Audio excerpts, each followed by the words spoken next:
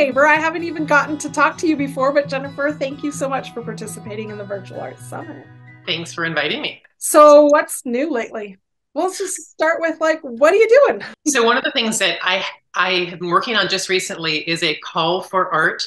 I'm artist in residence at Georgetown Hospital, and we thought it'd be fun in conjunction with World Collage Day, since I love collage, to have a call for art where people could send in 4x4-inch collages. We would display them inside the hospital for World Collage Day, and then we'll attach them to blank greeting cards to give to patients, caregivers, their families, and hospital staff. I hadn't anticipated how appealing that would sound to people. It has been forwarded and published so many places that so far I have close to 1,000 submissions. Oh, wow. The deadline is May 10th. Every day I spend about an hour just logging in all the art that's arriving. And what most people are saying is thank you. And it's sort of it's a powerful message that artists or creative people can create something that then brings joy to others. And so people have just loved this idea. And it's been, I made this with love. I hope this brightens someone's day. So it's sort of like the practical side of of what we do. You know, it's sort of fun to make art and then to think you could actually give it away and, make someone's day. So it's been an unexpectedly big part of my life because I somehow thought maybe we'd get a couple hundred. And I'm thinking it'll be closer to 2,000. Probably, especially as we mentioned this on the podcast and whatever else, you can have more people. They'll have to check the show notes because we'll include the link. And now I'm going to want to participate because honestly, what's appealing about it is it's an easy ask. It's not a big piece. It's not complicated. You don't have to overthink it. What is it? 4x4? You said 4 inches by 4x4. And people write and say, should I frame it? Should I put it on canvas? Nope, just pop it in a regular envelope. So it's very accessible. Technique. We've had children do it. We've had accomplished artists whose work I love do it. So it's very egalitarian. Like everybody gets to do it. Everyone's going to have their work on equal footing with artists from around the world. We've got submissions so far from about 15 or 16 countries. Wow. Oh, I love that. I know, it's such a feeling. Right there in my backyard, and I wasn't even paying attention. See, this is the thing about social media. We see things, we scroll, we stop sometimes, but we don't always read everything that's available. And I follow you, and I love your work. There's so much out there by your work, but did I notice that you were doing this? No. Well, now you do. Now I do. See, but that is the thing that I hope people realize, that just things go so fast on social media that we miss it. That's why we have to repeat it many times, and you probably have, and I've still missed it. But true. I actually don't post too much about it because I also manage the hospital's Instagram account, so I mainly post it there. And you probably following Georgetown Hospital, understandably, but it's true. There's also so much interesting work out there to look at. That we only have so many hours of the day we can devote to scrolling Instagram. So it is easy to miss things. And it's great to have some in-depth looks at what people are doing. Yeah, I think that might be why I love podcasts so much, is because it's actually a slow connection rather than a quick connection. So I really enjoyed this medium a lot. And then I get to know artists, even artists that are neighbors to me. So tell me what was that? If you're in DC, you have to come over for a cup of coffee. Well, I would love to, or even to stroll the museums because it's been a while. It's been pre-pandemic since the last time I went. Oh, wow. Yeah. Seeing art in person, it's like such an important part of being an artist, being a human, really, right? I would love that. I would love to know more about your journey. I love your art. You have really clever and intriguing ideas. I scroll through and I'm like, oh, I love how she put that together. I'm really excited for your summit lesson. But tell me about your art journey. So I did study art as an undergraduate. And then at a certain point, I thought, this is completely impractical. I should get a practical degree. And so I did a 5th year so I could get a degree in English literature. Well, I'm not sure that was super practical. I went on to get a master's in art history. I lived in Italy for 25 years, which was a great place to learn to cook, learn how to drive, and have access to Rome's amazing flea market, which is right near my house. So I would have all these really cool papers that just cost nothing, 18th century Italian letters and engravings. Oh. And I've always loved paper and collage from the time I was an undergrad. It actually goes even back further, but I was a university administrator for an American university while I lived in Rome, but I always made sure that I made time to make art, and I would always have friends over and have what we called art days. And so when I fell in love with someone who lived in DC and after 25 years moved back to the US, I thought, what am I going to do? I can't possibly be a university administrator anymore. My cell phone was on 365 days, 24 hours for student emergencies. So I wanted something totally different. And I started out by volunteering at a local contemporary art museum in Arlington, Virginia, just across the river. So I helped hanging exhibitions. And that sort of allowed me to get to know a whole community of great women who are working in the arts and doing outreach. And I started teaching classes for kids. And then I morphed into teaching classes for adults. And now it's been a decade and I've loved it. But I think that everything influences everything else. So teaching kids has kept me trying to be spontaneous and playful and use, sort of fun colors and repeating shapes that are really accessible. And I teach online for the hospital. I'm a paid artist in residence, not a volunteer. But my participants are all over the world, and I can't count on them having a lot of art supplies. I don't know what, I usually have a class of about 100 people. I teach the same class twice a week. So I reach a lot of people. And my thing is whatever I make, you can make it with whatever art materials you bring to the table. So that keeps things loose and playful and super accessible. So what I've ended up doing has influenced my own art for sure.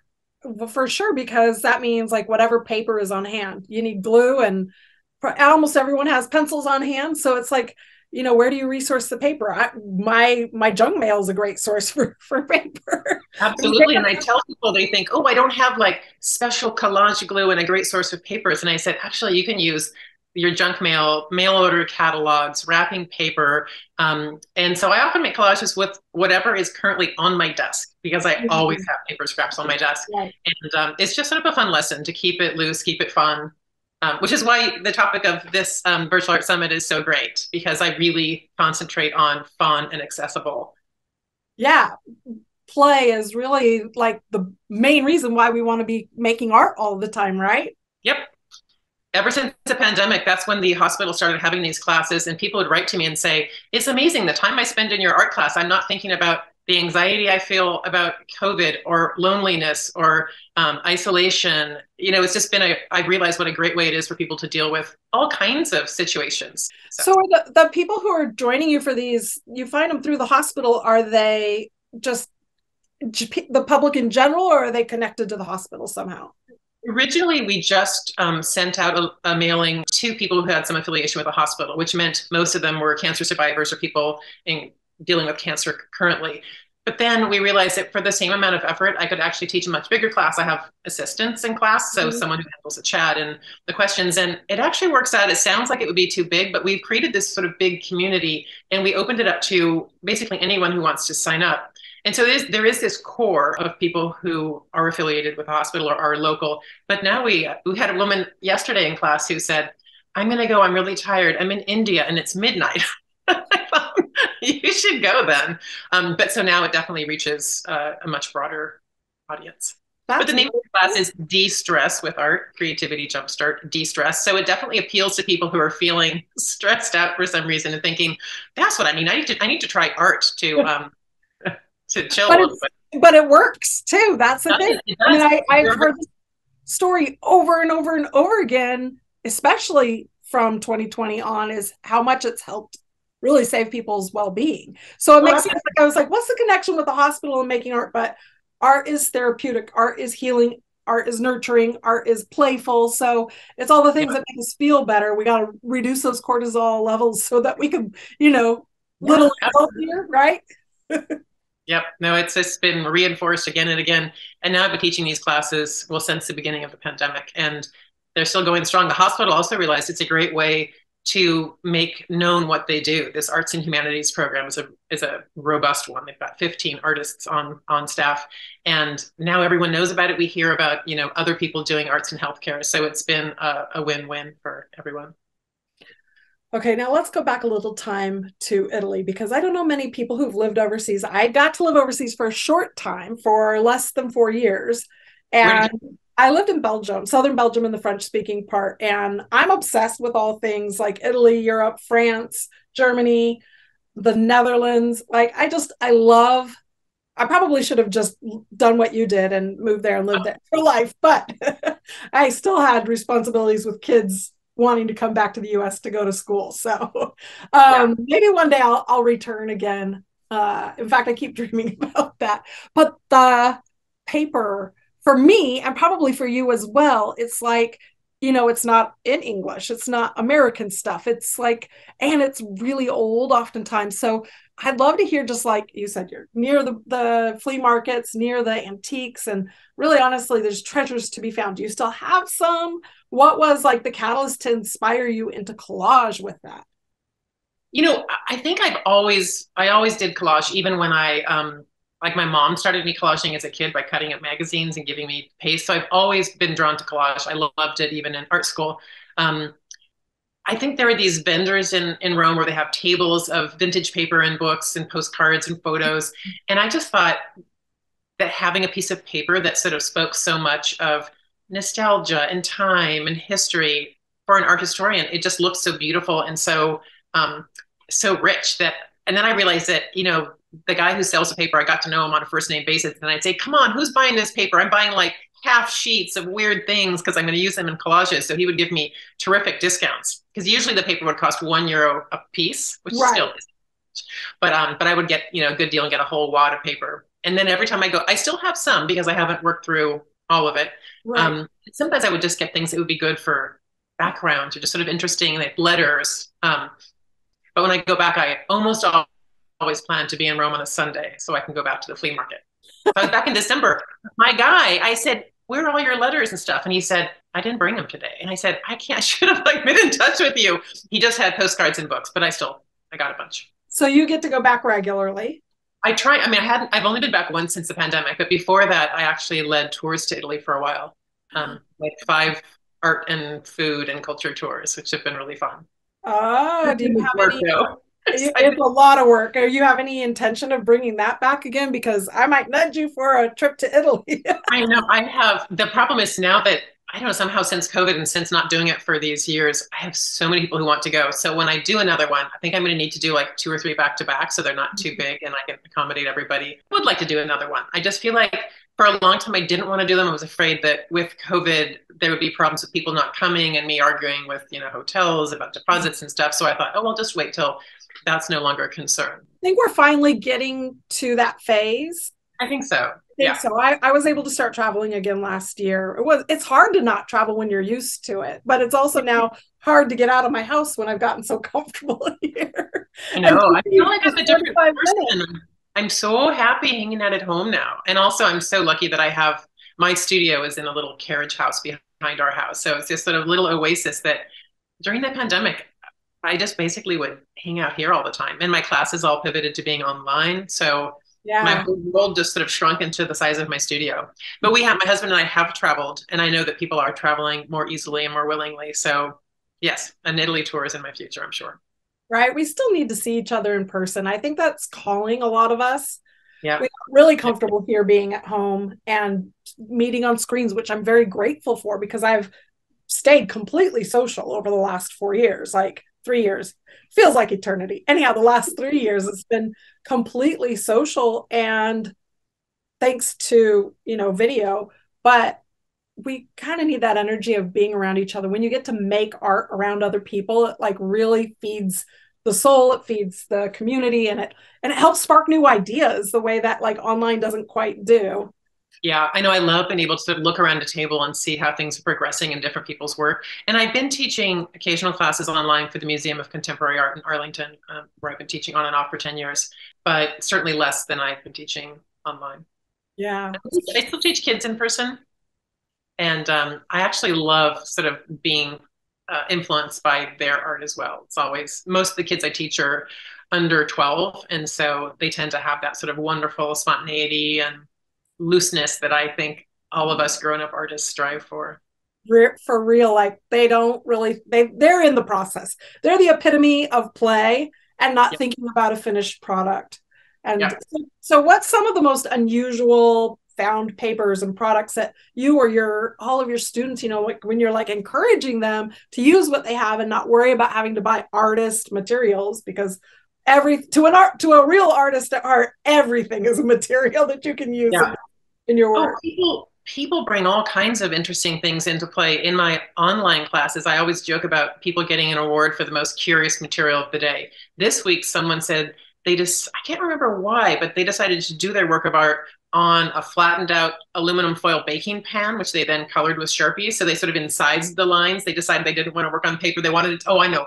We were doing a project inspired by Mary Blair's illustrations for Disney of castles. And they said they wanted theirs to be all glittery. So they did theirs on aluminum. And I thought, that's original. But I've had people use, cut up straws, toothpicks. They'll, combine in their collage, whatever things they have. It's really fun to see. And what I do is I try to encourage them to take photos of their work and to upload them so that we can all see them better, even though we can't see them in the process of being made. We can see them online, and then we start each class by going over the previous week's artwork.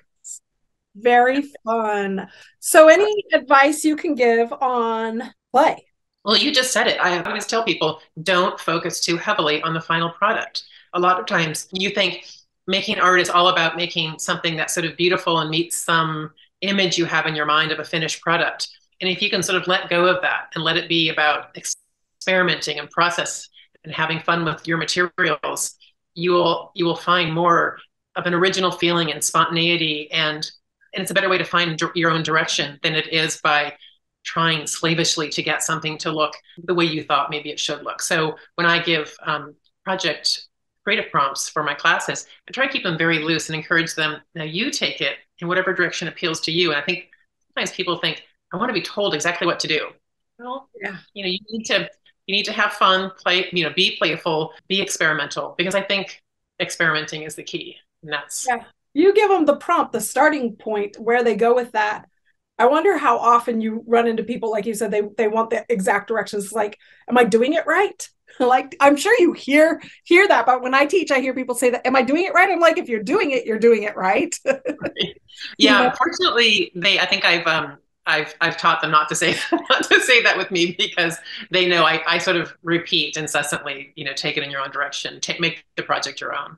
So. Yeah, for sure. Okay, I'm going to ask you one of my favorite questions to ask everyone. And I think this is when we can get into our most playful spirit. What is your big audacious dream? Well, I guess big is relative. Like maybe someone else would think that's big. I would love to have the time to turn a series of my own art into cards. But I want somehow to have words that go with the images, and I'm not a very good word person. And so I've always thought, if I had like an artist residency, I could just sit and I could work on this and not let, all the other things I do creep in. Something along those lines, I think would be fun. So you need an artist residency where you can just be.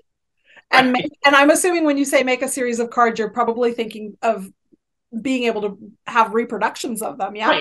Right. Things that I would like to reproduce. And yeah. I think your designs would lend really well to that, and many other like products I could see on journals or whatnot. That would be a lot of fun. It'd be fun, yeah. But I do feel like I'm always good at sort of making things, because I'm always making things in my classes and with my students and participants. But it's really hard to find the time to just stop and then work on elaborating something for a specific purpose. Yeah, I'm with you. I struggle with that too. Oftentimes my art making is really directed by the lessons that I'm teaching. And I oftentimes will like get into a playful mode with it and stumble upon an idea and then not have enough time to just explore it deeper. And exactly. So I'm always like making those like, remember when you have time, go back. I was playing with fluorescence and black the other day, and it was so much fun, and I haven't had time to pick it up again. And now I'm on to the next project I need to work on. So maybe that's what we'll encourage everyone at the Virtual Art Summit, is to do it and then do it again and then see where it takes you and do it again and set aside some actual time to play. Yeah. Thank you so much, Jennnifer. It was so fun to connect, and I do hope to make it to DC sooner than later in this beautiful spring weather that we're having. Well, if you do, let me know, and maybe we can, meet up and see an exhibit together. I would love that. Thank you so much. It's good to meet you and see you, and take care.